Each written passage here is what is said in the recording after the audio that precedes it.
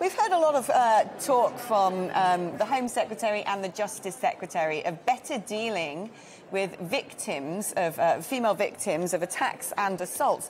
But we're just not really hearing anything about trying to prevent these attacks and assaults. Do you think enough of a discussion is being had on that old adage, you know, tough on crime, tough on the causes of crime?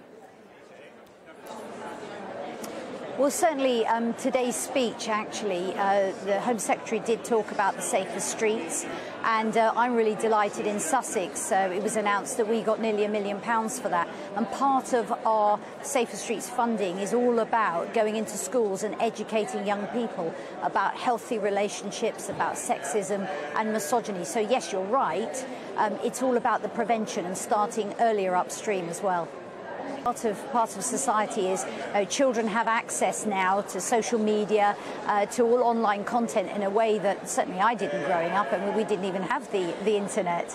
But it's about, what's important is teaching children about healthy relationships, and there's a lot of research that shows that the year 8 in particular is a really good year to go in and start educating that, because, you know, unless young people are taught what makes a healthy relationship, you know, what sexism is, what misogyny is, because that's when it starts, then, you know, it's unsurprising that a lot of children grow into young adults and we see the misogyny and the sexism, and we know, of course, where that all ends. A lot of homicides are because, you know, male violence against women all starts with a hatred of women.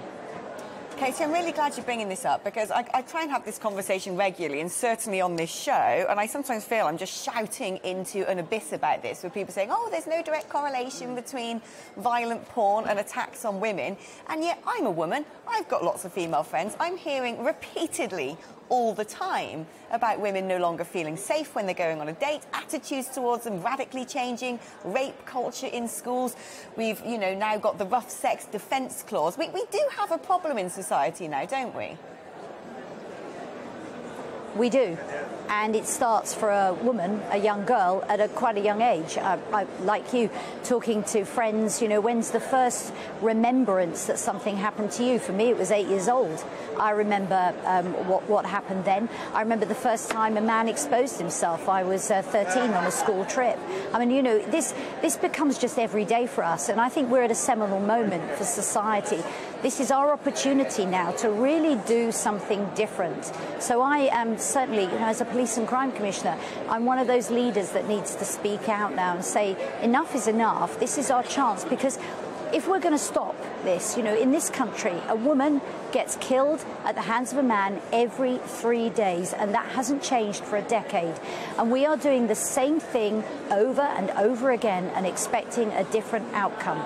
And we know what that means. So this is our opportunity as a society, as a country, to really take a stand and look at this in a different way and say enough is enough.